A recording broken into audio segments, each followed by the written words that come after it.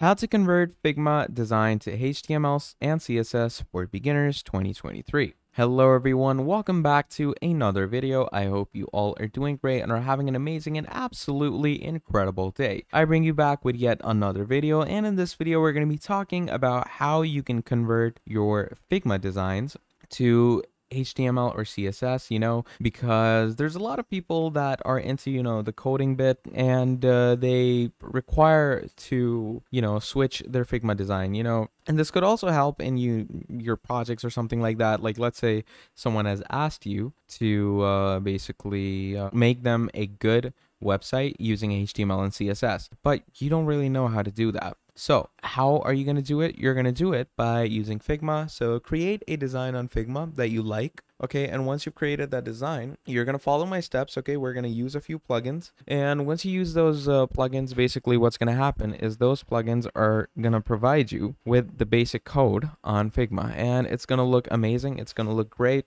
And we're going to have a lot of fun with it. So without further ado, let's get straight into this. So to start things off, you're obviously going to come to the main Figma website, which is www.figma.com. Now, once you're in Figma.com, obviously we're going to go ahead and start with, the signing up process. We're going to go ahead and get started for free. So obviously you can either continue with Google or you can have a custom email and password. Now, obviously you don't necessarily need to follow this step, but I do this because I just prefer doing this. So basically, to start things off, what I'm going to be doing is I'm going to be using a temp mail. So here I have copied my temp mail. You're going to go ahead and paste it over here. You're going to take the password. I'm going to add my own custom password as so. There we go. Agree to join Figma and create account. Now, once you create an account, what's going to happen is it's going to ask you to check your inbox with the verification and confirmation code. So you're going to go ahead and verify your email address. And you're going to come here and you're just going to click and verify the email. Pretty simple, pretty easy, pretty great stuff. Now, once you do that, it's going to bring you here into the main Figma page, okay? So welcome to Figma. Tell us a bit about yourself. You're going to tell them your name. You're going to tell them what kind of work you do. I'm going to go with the designer. They're going to ask you to invite a few people. I'm going to do that later. How will you use Figma?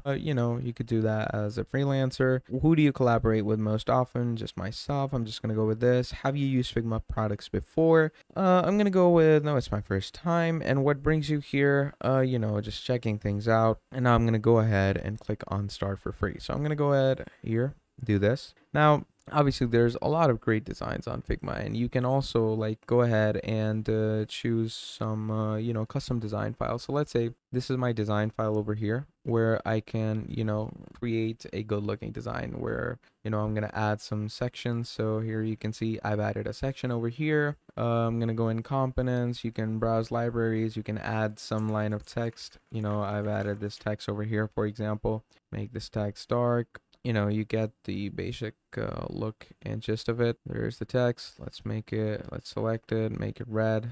So you're going to move the design down if you want to, make it smaller, etc., etc. Then obviously you can add lines. You can add different arrows if you want to. There's, the pasting tools and all that. You can mess with those. Let's say we're done over here. You can add different components. Like, let's say I'm gonna add a phone. Just click on phone, go on browse libraries, and you could add different styles and variables. And there's different widgets that you can add. You can mess around with the designs on the left hand side. You can scale the different designs and all that, and it's pretty great, easy, and fun stuff to have. Okay, now when it comes to converting your design, like let's say this is the design, okay, just as an example. Obviously your design is going to be much better than this, but as an example, this is your design. This is your basic website. Now to convert it, what we're going to do is we're going to come here and we're going to go in plugins, and in plugins you're going to write teleport. Okay, now once you write teleport, you're going to go with this one, teleport HQ Figma to code, and we're going to click on run. Now, once you click on run, obviously we're just going to wait for it to load, and here we are. It has loaded, and let's see what it gives us. So select an element to get started. So let's say I'm going to select that element, or you can just select the whole damn thing. And there you can see you've selected it. Now what it's going to do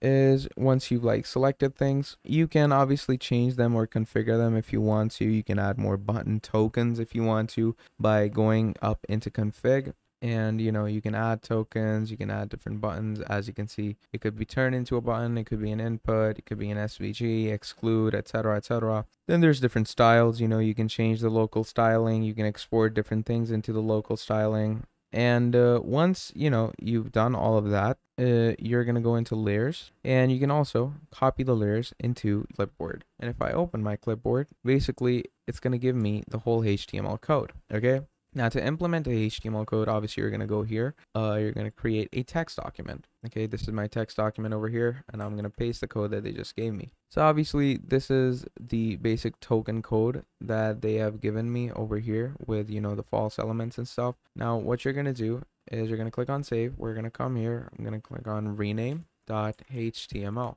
and I'm gonna do that. Now, obviously it's gonna be, you're gonna save this as l.html file.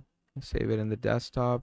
Make sure that the spelling is correct. HTML, and you're gonna save it. And there's the HTML file for what you just created. You're gonna open the basic file in your basic Google or Opera, whatever you use. And once you do that, you're gonna make sure that the cascading style sheet and everything works as follows when it comes to adding all those important things into your design. So that is how you're basically going to copy the code. And you can obviously go ahead and paste this code into any coding app as well. Like you could have Visual Studio, it could be your basic VS Code, it could be Notepad, it could be text document, any of those essential things. And it's really easy to add your code in them and then just implement the design. So yeah, if we were to go over things again, just create a good account on Figma, create your design, and once you do that, you're gonna go over, move into plugins. And in plugins, we are gonna write Teleport HQ. Now Teleport HQ is a great looking plugin, and you're just gonna run it. You're